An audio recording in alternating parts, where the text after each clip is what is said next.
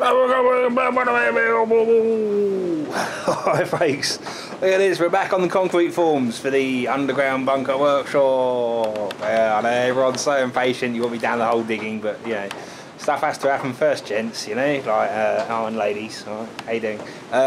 You know, you've got to have these precasts made up, otherwise there's no point going down there. We've got to have the top sorted out, otherwise we can't go down there, you know. Yeah.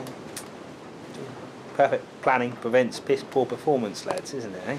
Well, I wouldn't know anything about that. But anyway, either way, look, this is our wooden form. From this, we're going to pull a mould, and then we can take several concrete casts, concrete moulds. Yeah.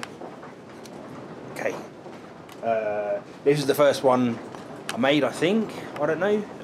Or the first one of these red ones I made, spraying on gel coat onto wood.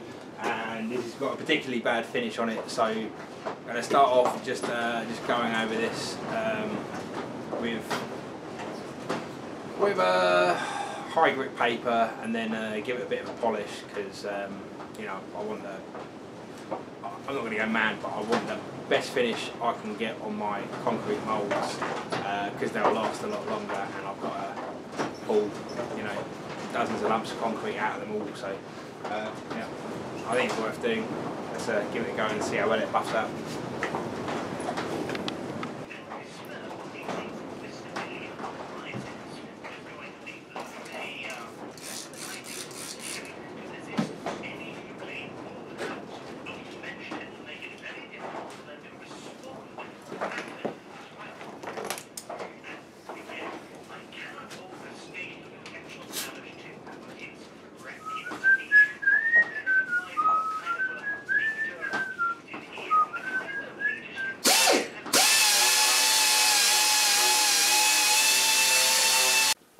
Weird old stuff, this gel coat, you know. It is making me a tiny bit nervous about using these as concrete moulds. I'm going to use the same gel coat on the finished mould, because it cuts so easily with the cutting compound. So I think I'm doing the right thing getting it flat. This is as flat as I'm going to get it though. I could do a better job, but you know, I'm not going to. We've got most of the large flats nice and smooth. They've gone hazy though, obviously you can see, and the knobbly bits now will get taken care of with the wax, I suppose.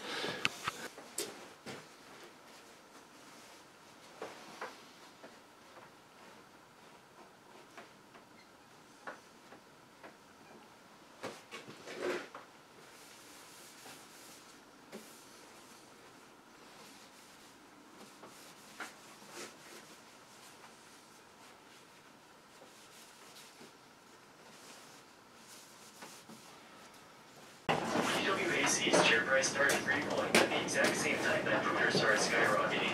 With Elon Musk on the board, he could potentially change our policies to address the concerns of conservatives. If this is the case, Trump supporters may feel comfortable staying on Twitter, and they'll have no need to migrate to Truth Social. But how much power will Musk actually have? With 9.2% of the outstanding shares, he is the single largest shareholder. But you need 51% to unilaterally make decisions. And it does not appear that Musk wants to do anything radical. Twitter voluntarily gave him a seat on the board of directors. Okay, so we've got a finished bit of glass on this wooden mould. Obviously, with this design, we've got a lot of shears. Yeah, a lot of faces that are perpendicular to the direction this mould has to come off the other mould. You know, the glass has to come off the wooden buck. But we used, and it's not coming off. I should have done this on camera. I've just been peeling it on the sides, but I think I'm all the way around now. Or maybe we'll get it off. Either way, because I used both wax and PVA, I'll try a little bit longer to get it off, but if that doesn't work, then what you've got to do with the PVA is stick water in between them, and the water dissolves the PVA, and then you'll end up with a slimy slimy PVA that will actually help it pop out in between the surfaces. I've just got nowhere to grab hold of it at the minute to even put any force on it. Well, that could have gone worse for this part, probably not for the mould. You just wouldn't release from these bits, and I thought with that draft on there, you know, that sort of angled, it's angled all the way around apart from the spots where the bolts are going to sit. Yeah, I thought that would make it just pop on out, but obviously not. Obviously not. The ends came apart. It was the ends that I was expecting to have trouble with. Yeah, I got a bit of a weird finish here from the mould release. That might actually come off when I scrub it. No. We can give this another buff now. Like, the bits that were easy to buff before are going to be hard to buff now, and the bits that were hard to buff are going to be easy to buff, obviously, because we got the reverse, haven't we? So yeah, I really can't afford to have any more cock-ups. You know, that was my insurance policy. It was my intention to leave that until I'd pulled the mould out of here in case I needed to remake this one. But hey ho, we shall carry on, see what happens. Hopefully good things happen. Okay, so let's have a look at this 7-foot section. It's a 7-foot roof section. It's still got a tiny bit of roughness on the paint. This one's not at all bad actually. I think this must have been the last one I did, or either way, I'd got things a bit flatter by the time I got round to this one, so I'm just going to go straight to buffing it. But I'm going to use a lot more wax this time. Hopefully it should come apart a little easier.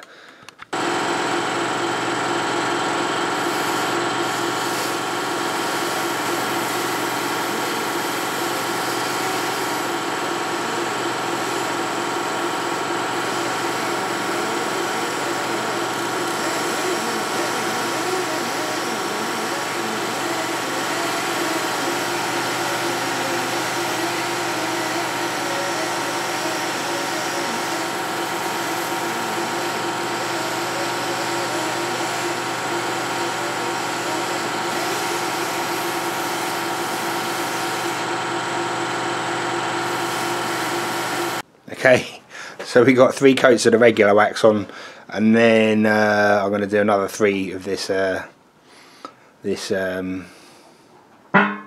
wax. I don't know. This has got to go on top.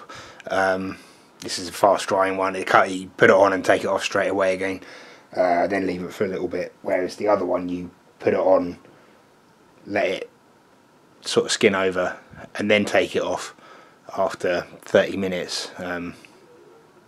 This one you take off immediately, then leave it, which is, you know, different. Change of pace. It's nice. It smells delightful. I've got to cut the grass anyway, so it'll be good to do a bit of lawn mowing in between coats, won't it? Eh? We'll space things out. Okay, so we've got 6 coats of wax on there now, 3 of each. I'm just going to stick the PVA release on. This time I'm going to use a lot more, yeah. And then it should dissolve properly when I get it wet. If there's a little bit of a gap for the capillary to fucking work its way through, you know. But I found earlier, like, you know, the more wax I put on, the harder it is to dust this on initially and not have it bead off, and then it takes hours to dry and you've got to wipe it off, and then you've taken most of the wax off as well. So I'll just dust dusty Springfields there. Lots of dust coats, and then some nice thick coats.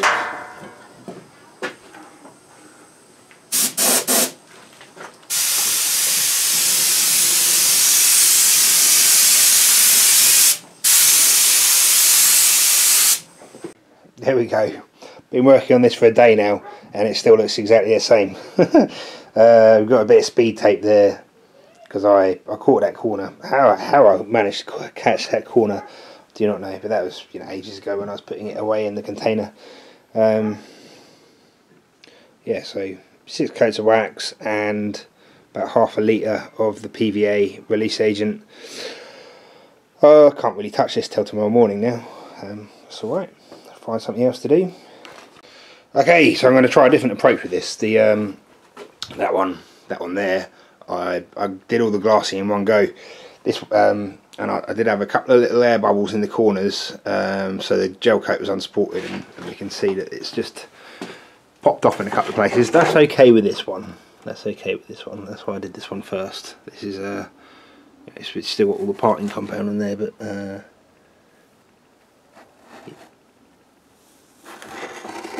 here that's glass, you can see, because there's a little void, a little air bubble. It's these tight corners that I have problems with. Right, so here what I've done, I put glass down and basically made a sort of a butt joint on the corners, so we don't have glass going all the way around. It's just two pieces of glass butted up to each other. Let it dry, and I've knocked it all back, and that goes all the way around here. Same at the top there.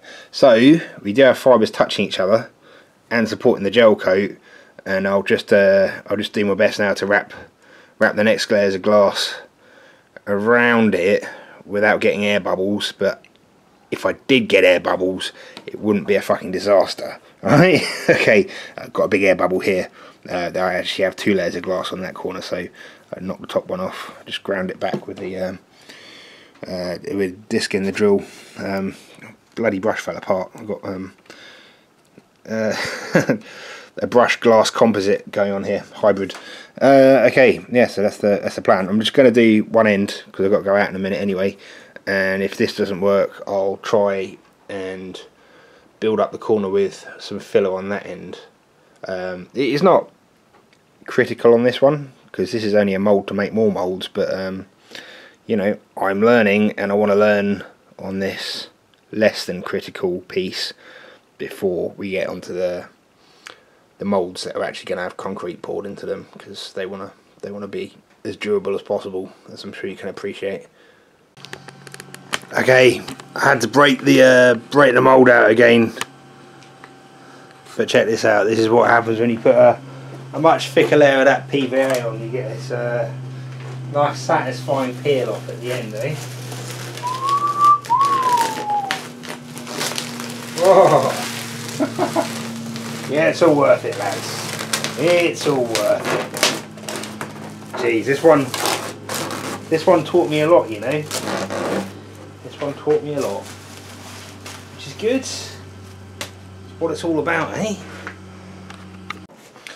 Well, folks, for now, the horrible spiky glass fibre sticky nightmare is over, but not for good. Right? I didn't film much of it because, what, I don't know. You know, I'm always at a loss as to what to do in my shitty videos, because obviously I'm not a glass fibring expert. I'm a long way from it. You know, the more of it I do, the more I realise making some pretty serious mistakes throughout this. But what? Yeah, it just, you know, it's a long old job. Lots of prep work, which is never fun to watch. But either way, the long and short of it is, we got 3. These aren't even the finished moulds, are they? Look, because now I've got to take actual moulds out of these parts. We got roof section, and then the wall section. Wall section, you'll notice, is a little bit different. It's not just facing the other way up, but I left the sides off it because those are the bits that I was struggling with most. And then because I'd made the decision to leave the sides off before I prepped the mould, you know, subconsciously I did a half-assed shitty job of prepping the mould, and it stuck. So I lost the metal anyway, which, you know, defied the point of leaving the sides off, because Jesus, it's all about being methodical, isn't it? Like, such is everything in life. You just got to figure out a decent way of doing it and stick to it. Like, I reckon I had my mould release sussed on that second one, the big one there, but because it's an awkward shape with that sides, you know, it's still very difficult to get wedges in there and pop it off. But with this one, if I'd have done the same mould prep as this one, like, it would have been golden, and I would have had the original male as well as the secondary female. Like, and obviously we now need to make a secondary male. I don't know. None of this even makes sense anymore. God, I've sent myself loopy with the fumes of this stuff as well. You know, just, you know, leaving the door shut, silly thing to do. It does get into your head after a while, the old resin, but there's much worse things anyway, I suppose. I'm only using the polyester. Anyway, let me give you a close-up look at this. I'm just, you know, sorry, this is very unprofessional of me. Eating cheese whilst we're making a video, lads. Okay, so you can see the gleaming gel coat off of this one. Yeah, this one came out nice. I'm quite happy with this. My biggest mistakes, you can't actually see them now that I've put the top coat on, but what I did was, because I was getting around this hard 90, which won't be a problem in the next step because we can fillet it with some filler, but we can't really do that when you're going around the outside. Yeah, so what I ended up doing is getting, you know, glass there and glass on the other side, butting it up means there's no strength in it, and then trying to get over it whilst it was wet with a sheet that went all the way around the corner. So if there is gel coat floating, well, you can't be in a situation where there's gel coat floating, which I think is happening in a couple of spots here where I've got the bubbles. It's just I'll never find them now, but there's, you know, obviously little sections where the gel coat's just floating on a bubble. It wasn't that bad, but obviously this is a lot bigger and I wanted to avoid that, so I went with the just butting two bits up against each other, and then what, it ended up drying, and this one ended up taking me about 3 days in all, because I'd have to go back and grind things till it's flat, because you end up with little spiky bits poking up and whatever, and then you definitely can't get glass to go over the top of that without making even bigger bubbles. So yeah, there are bubbles in here, but they shouldn't be a problem.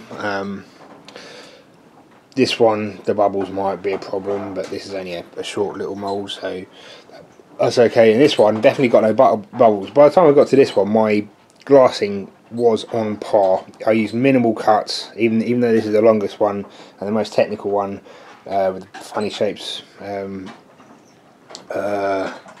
But I left out the hard bits with the walls. I can, my logic being, I can easily bond a bit of timber underneath it and then put a side, so that'll actually be removable, so I've got no chance. This one I really have to get a couple of good moulds off of this at least, hopefully more, but I need this to stay in one piece. I can't afford to ruin this one after taking it off one mould. I kind of can with these two, I don't want to, but yeah, so we'll basically turn this into a 3-piece mould, so it's got edges on it like that.